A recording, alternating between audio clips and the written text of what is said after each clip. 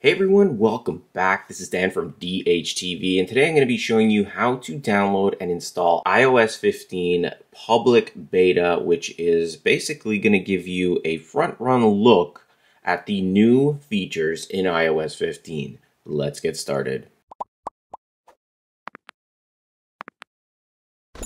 Alright, now before we begin, there are a few things you need to know.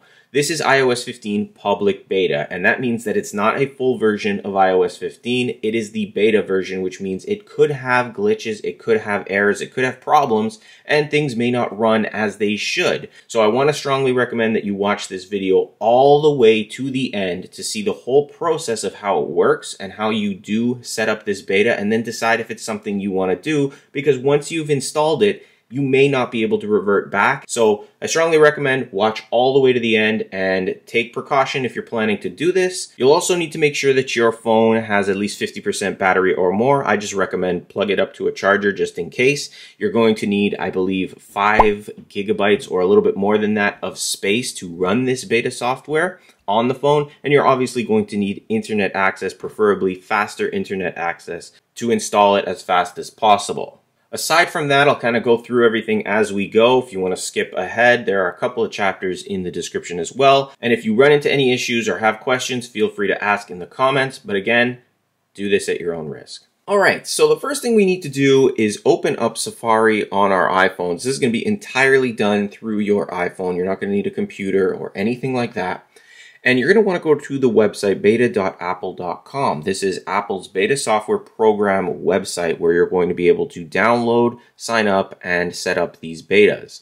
Now, for this process to work, you're going to need to either sign up to the program, or if you're already a member, you can tap sign in. If you tap sign up, you'll have to go through entering in your Apple ID and continuing through a sign up process. I'm going to tap sign in because I've already done this in the past, so I should be able to just log right in with my Apple ID. Now, if you've signed up, you should be brought to this page. If you signed in, you should also be brought to this page when everything is completed. Now, from here, you can see which public betas are available: iOS, iPadOS, macOS, tvOS, and so on. And you want to read through this, especially if this is your first time, just to make sure you understand what you're getting into here. So iOS 15, it's going to give you some information here. The Apple Beta Software Program is now available, and it's going to tell you and also give you those same precautionary pieces of information to ensure that you know what's going on. So what you want to do first is back up your iOS device, because if anything goes wrong during these betas, you want to make sure that you still have access to your information, to your things, especially if you're worried about losing them. As it shows right here, back up your iOS device. Now it says the iOS 15 public beta is still in development, which means some application services may not work as expected, as their data might not be backwards compatible. Be sure to back up your iOS device with iTunes before installing the software. So you can back it up whichever way you want. If you don't use iTunes, just make sure you back up all your software, back up your phone completely just in case something goes wrong, and that's why I strongly recommend you weigh the options here. I do this all the time, and I've never really had any major issues. I did have one instance where I did have to restore my whole phone back to factory settings, but I did have a backup, so keep that in mind as well. Once you're done, you can then scroll back up, tap on that little icon up there, tap Enroll Your Devices. You'll see what we have here on this page. It's going to go through the process of archive a backup. It's going to go through installing the profile, and that's where we're going to focus, is installing the profile. From your iOS device, go to the beta.apple.com/profile, but we can just go right here and we're going to tap download profile. You're going to tap allow. It's going to try to download a configuration profile. That's what we're trying to do. The profile is downloaded. We can tap close. Now we're going to exit and open our settings application. And from here, we're going to go to General, and we're going to scroll to Profile, tap on that, and we can see that the iOS 15 and iPadOS 15 beta software profile is there. So we'll tap on that. It's going to give us a little bit more information, description, and we're going to tap more details if you want to read about it here. But we're going to go back. Assume we read that. Tap Install when you're ready. Again, make sure you've backed up your device before you do this, just in case anything goes wrong. So we'll tap Install. Another big page here to go through, read about it, let you know what's going on, and then we'll tap install again, and then finally install again at the bottom here.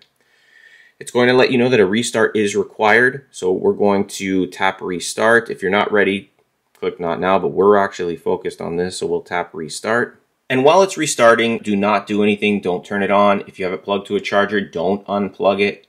Leave it as it is. Just let it restart and do its thing. All right, so once the phone has restarted, we can unlock our phone. And now we'll open our settings once again here. And let's just go to the General tab. We're going to go to Software Updates. And it should show us that we have iOS 15 Public Beta 2 here. It depends on which one you're using at the time of this download and install. But basically now it's just going to be like downloading and installing like usual. So if you're going for the first version, for second version, third, fourth, fifth, it's going to show whichever one it is based on when you're watching this video. So we'll tap download and install right here. And once again, while it's installing, just let it do its thing. You can see that the update is requested 13 minutes. This could take half an hour, an hour. It might take the 13 minutes. It all depends on your internet speed, your phone that you're using this on, and how much space you have on the phone as well. You could see that it was going to take about 5 gigabytes of space. So if you don't have enough and you get an error, that's probably why. Also, if you don't have enough battery power, you probably need to have 50% or more. So make sure it's plugged up to a charger if you run into those errors.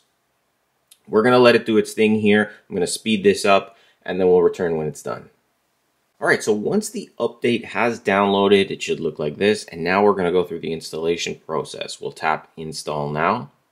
It's going to verify, go through a few things. Now the download for the update took about 30 minutes for me, but my internet isn't the greatest at the moment, so maybe that's why. But that's something to expect. And as it's going through this installation process, again, don't unplug it from the charger. Let it do its thing. Don't turn it off. Don't turn it on. Let it complete on its own. All right, and when you're done, it'll look like this. Kind of different than what you would see traditionally. As you can see, it's sort of like using cursive to come back into your screen. Your software is up to date. You're just going to unlock your phone, tap continue. You can go through the setup process. I'm just going to set these up later. Create a password. I'm just going to use a simple password. Use it anyway. Want to go through this. This is like the traditional setup you would have when you reset your phone. Tap accept. We'll set this up later.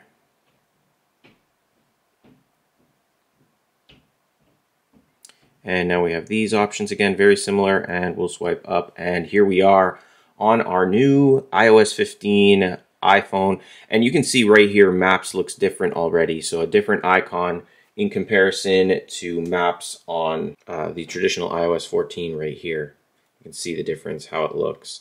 So I'm going to go through a couple of things so we can take a look at some of the new features, which will also help you decide if you want to go through this update process or not. So we'll start by opening our settings, and we'll go to General, we'll go to Software Update, just so you can see we're at iOS 15.0. iOS is up to date. Now, traditionally, you would decide if you want your automatic updates on or off. I'm not 100% if it's going to automatically update beta software, if it works that way or not. So here's Maps. It looks a little bit different. If we open it up, and you can see that we have a completely different sort of startup here. So just to give you a comparison between the two, this is a little bit darker. We'll just bring that back up. But just to compare the maps on the old iPhone with my older version of iOS to the new version, you can see how it looks. They're both pointing to New York. They look a lot different in terms of the design. You also have this flyover effect, so you can sort of fly over the city. You see that? Really cool look. So that's the Maps. That looks different. I also noticed in Control Center we have a new Focus tab here on iOS 14. This is how it traditionally looked, where we have screen mirroring. It looks like it's focused now. So if we tap on that, we get these options, whereas we tapped on screen mirroring, it was screen mirroring options. But I guess they've added these features in, which is nice. So you've got a little bit extra there.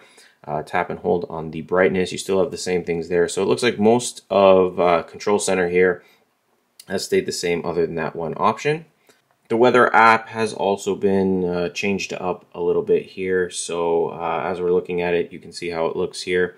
We have a new option, it looks like, at the bottom left. So if you tap on that, It'll give you a more detailed look of the area around and surrounding with the temperatures and things like that. You can play around with it. It's almost like maps a little bit. So you can see precipitation, air quality, and if we take a look at how it is on the older version of iOS, so iOS 14, I mean, you still had options here, but not as many as you do with the new version. So it does look like they've changed that up quite a bit as well. Safari has been completely designed or redesigned as well. When you open it up for the first time, you're going to see your address bar appear at the bottom now. Pages are going to load like this, so you don't have an address bar sort of getting in your way at the top. Kind of taking a look here at my iOS 14 iPhone, where we had the address bar at the top. So now I'm assuming if we wanted to change websites, we would just tap there, and now we get all of our options here to visit different websites. We have these three dots, which are going to give us all our options within whatever site you are. So if you want to request the desktop, actually, I like it a little bit better this way. It just seems less, more out of the way, and especially when you start scrolling, it kind of hides itself at the bottom. So it's no longer going to take up space at the top. I tend to have my eyes at least more to the top than bottom. I think that's for most people. Camera app, pretty much, yeah, it looks pretty much the same as far as I can tell. Looks like we've changed up some of the icons at the bottom here, so they look a little bit different compared to the previous version of iOS. So just very minor kind of change in terms of look. We have HDR now controls right from the camera app, which is nice. So very subtle, but there is a little bit of a change there. But there's definitely a lot more to iOS 15, and if you want to use the beta, this is what you're going to get out of it. Like I said at the beginning of the video, if you are hesitant about this, maybe take a step back, decide if this is something you want to do. Maybe do this on your iPad if it's not as important to you as your main phone. I'm doing this on my secondary device that I film my videos with, not on my primary phone. I've had issues in the past where things did kind of glitch here and there. Certain applications didn't work correctly. It got annoying, and the problem is that it's not a very easy thing to do to revert back to the previous version of iOS, and a lot of the time you can't even do that. Now, I'm only showing you this in this video because it is available to the public now to install iOS 15 public beta. It gives you sort of a first look at the new features that are going to be coming out later on in the year with the full version of iOS 15. So I do hope that you did watch the whole video first before you went ahead with this process. That way you get a better, more educated idea of what's to come from this, and that way you know all the precautions you should be taking prior. If you run into any issues, feel free to ask me in the comments. I'll do my best to help you out, but with these beta issues, it's very difficult as a lot of them are glitches, like I said. But again, I'll try my best to help you out. If you enjoyed this video, hit that like button, subscribe to the channel, click the bell notification box to be notified when I post new videos. We do tons of how-to videos on Apple devices and tech devices. So if you're looking to learn more to get the most out of them, this is the channel for you. Thanks for watching. I'll see you guys in the next one.